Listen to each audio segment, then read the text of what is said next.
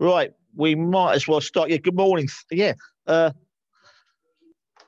Super Thursday. I've just listened to Radio 4 and they've come in because of all the elections. Those of you who are old enough to vote, that's probably most of the people on here, we've been told to take your own pencils to vote. Thought it was quite funny thing going on there. Uh, that means that half the population can now write, which is a shock to me. Right, going forward quickly from yesterday, as we said, whole time trading point of view, we've seen a lot of volatility, roller coaster rides this week, both huge ups, huge downs. I think yesterday we saw that at Wall Street at 2:30, a shocking move, almost 180 ticks down by a rally, which everyone expected over the next hour and a half. Right, why do we enjoy Thursdays? People have been here before. A lot of names I recognise as such because of we have some of the biggest figures out on a Thursday, and obviously we normally get the most volatility out on a Thursday. The news out at 7 o'clock. We'll go through it quickly. With the German factory orders out, which was 3%, which is bullish, and we'll probably expect to get some buying on the DAX at 8 o'clock. Yet again, we'll wait and see, and we'll come back that to a minute. 8:30, German construction PMI. 9 o'clock, the Norwegian interest rates. Those of you who are unaware, that's quite important the way because Norway, one of the biggest traders in the derivative markets, and their interest rates are currently at the 0.0. 9 o'clock, the European ECB bulletin, slightly interesting. 9:30, the UK PMI composite. 10 o'clock, probably important figure of the morning, EUR retail sales. 11:30, the Gundos of the ECB, number 2 of the ECB. 12 o'clock, glorified Bank of England's interest rates. We'll go through that in a minute, what could come out there. 1:30 of the weekly jobless. 3 o'clock, obviously, we do have Mr. Kaplan speaking again. Remember, he moved the markets last Friday and he spoke again on Tuesday. He is an Uber hawk, followed by 6 o'clock, Mrs. Meister, who spoke again, who's also an Uber hawk, and probably we will hear the words tapering. Remember the word tapering because you'll hear it a lot in the next 5 minutes as well. 12:25, Christine Lagarde. For those of you who are aware, she's boss of the ECB. She may be speaking of the inflation and obviously maybe talking about the retail sales that came out at 10 o'clock this morning. 2:15, Mr. Bailey, boss of the Bank of England, he'll be speaking and maybe assessing what came out earlier. What's come out just recently, Japan, it's up there.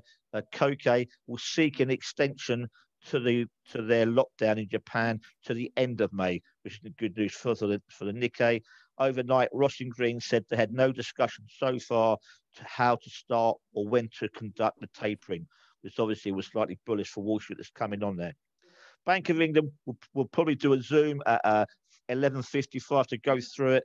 It comes out our interest rates are 0.1, and it's basically 99% certain that we are going to leave the rates unchanged. However, we do expect on the statement that comes out at 12 a massive revise to the growth forecast, obviously up, and obviously the inflation targets that are up. And obviously, we said earlier on, 2:15, Bailey will talk about that. Also, they may prompt the rate setters to begin the word tapering. Remember, our QE total so far is 895 billion, a small number really, and we do expect on this tapering that they may mention that the Bank of England may scale down the pace of bond buys, which is currently a mere 4.4 billion a week. Again, overnight, Clarida fed long way from their goals and their tightening policy. Therefore, they're still keeping away from the obviously the tapering things that Kaplan and Meister are talking about. Biden overnight said he had a compromise to the tax hikes. Remember, currently they're 21% on the corporate rate, which Trump brought in, and he wants 28%. But I think they're happy to meet in the middle at 25%, which should appease most of the Republicans. Right. Again, all day today, the elections have come out now, and you would expect Labour to actually win the local elections because normally the opposition have a great hand. So this would be a massive support for Boris Johnson, and it's expected to be tested. Obviously, overnight in the news as well, which may affect the pound, but I don't think so. We do expect our whole navy is currently protecting Jersey from France. Let's go back a couple of hundred years and the Spanish Armada. Right, again, go through quickly. We do have to remember China and Korea have reopened after their Labour Day and Children's Day holiday. Coming into the open, George, you're going to do the FTSE. Yeah. I'm going to have a look at the DAX as well. Remember, the DAX, we do expect a slight better because the German factory orders were double what they were expected as such. A quick shout out there. Next Wednesday at 7 o'clock, we've got Panis, our professional oil trader, is going to give a webinar out at 7 in the evening, and we'll record it. For those of you who are interested in trading oil, he will talk about the spreads, the crack spreads, the West Texas Intermediate, and the Brent. So it'll be fairly interesting. We'll also be doing a Zoom at 2:25 for Wall Street. Again, it was interesting the last few days this week on how the whippy the opens have been and how we have to be prepared. Obviously, yesterday Wall Street was a very clear sell at 225 and did catch all the people out in that people, although we had a view to be bullish, in the end of the day we were right. Our stops and everything else.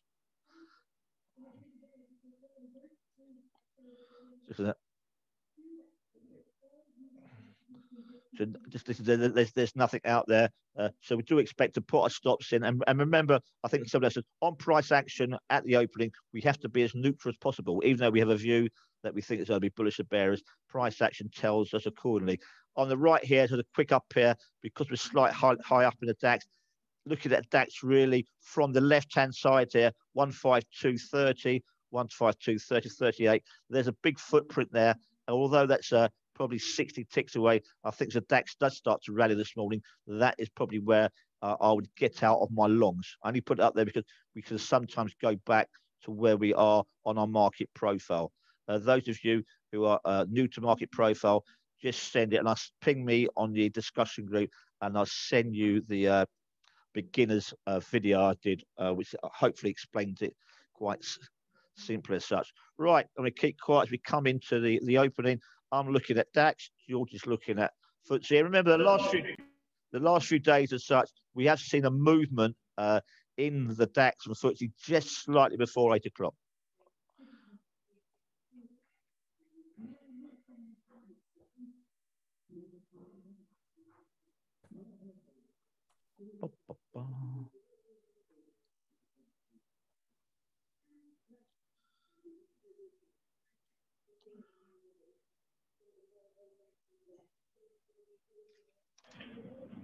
No, FTSE's creeping a little bit. I think to say, as George said, from the figure yesterday, the FTSE 7,041 was the previous high. There isn't a lot of reason to be short at the moment, especially on a Thursday on the opening. We know there's probably stops below there, but most of the news that's come out overnight, apart from the Royal Navy spat, is probably positive.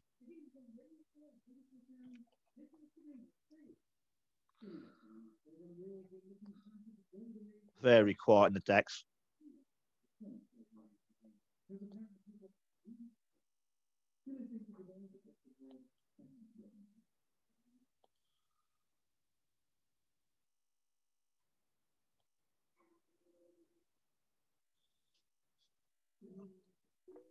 Very quiet again. No real move. You got anything on the FTSE?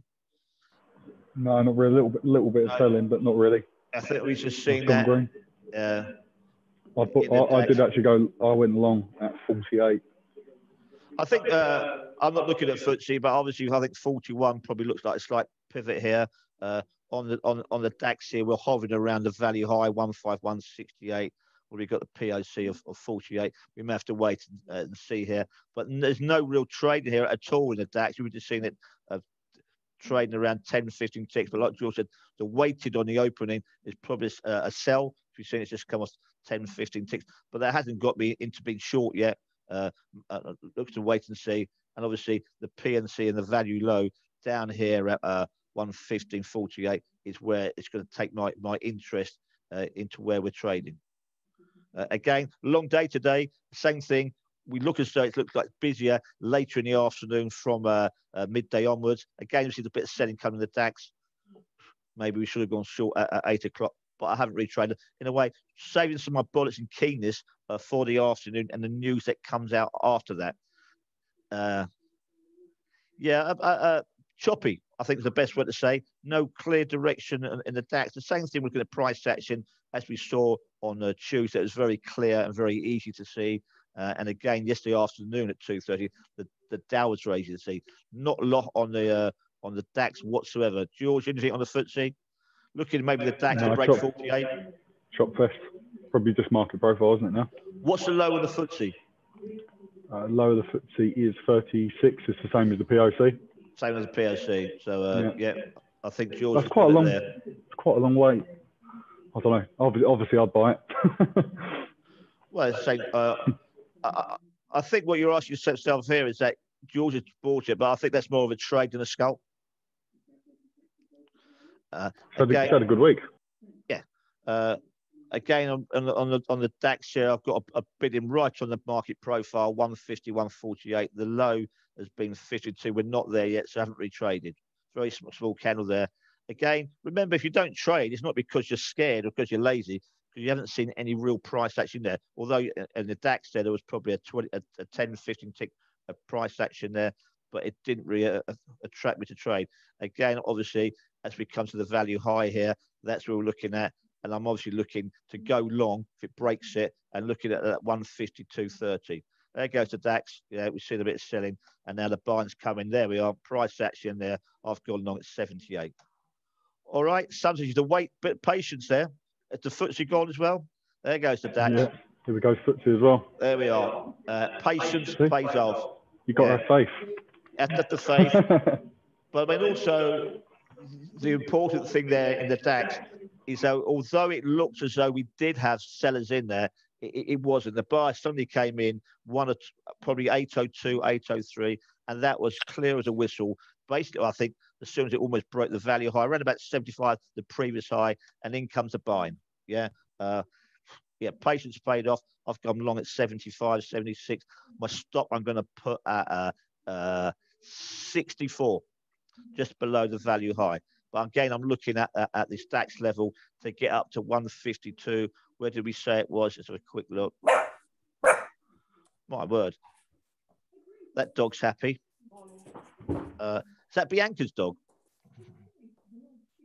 Where did we say in the DAX? We said it slightly, the level we had from yesterday was up here to be 152, 30, 33, 34. So that's where I'm going to sell my DAX out as. We've got a nice footprint here from yesterday. And there we go.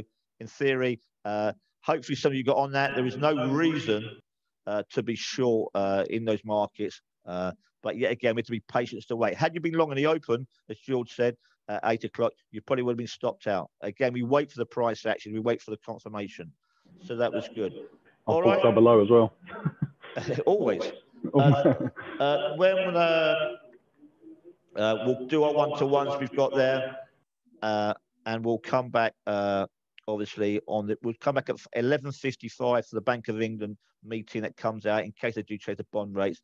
And obviously, we're going to do the 225 Wall Street Open. All right. Have a good day. Cheers. Thanks, Neil. Thanks, Neil.